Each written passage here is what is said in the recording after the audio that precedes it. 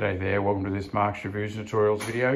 Here's a real quick one for you, how to change an oven. Now for starters, you are going to need an electrician if you're in Australia. A lot of other countries allow you to do your own wiring, but here you don't. So these cupboard mount ovens, they absolutely are a piece of cake. So there's no fittings, they just slide in and slide out. And then there's just some screws in behind your oven door here.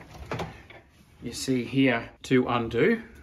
1, 2, 3, 4, and then this, seriously, you just grab it by the oven door and pull it, and she came sliding out just on feet that slid on the base of the cupboard there. I'll show you the feet here. So it just slides in and out. So really, really simple. And then the electrical connection is just a 3-wire connection right there, and they're marked active, neutral, earth. And if you don't know what that is, don't attempt it yourself. Now, don't try and wire this yourself because ovens have actually quite a big wattage or amperage needed to run them. So this wire here runs back to the fuse box with its own switch and its own power and needs oversized cable. That's not something for a home guy to do. That's absolutely got to be done by an electrician to get it right.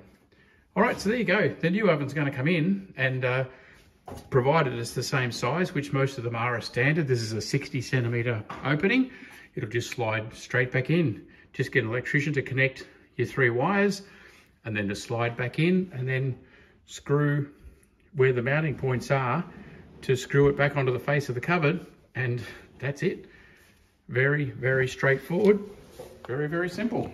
How to get an oven in and out. And if you're wanting to service your oven, once it's out, like getting to the control panels and modules and so forth here, you can see you just take these few screws off the top and a couple at the bottom, then this top plate will come off, and then you can get into the modules if you're going to replace a clock or replace components in the top there.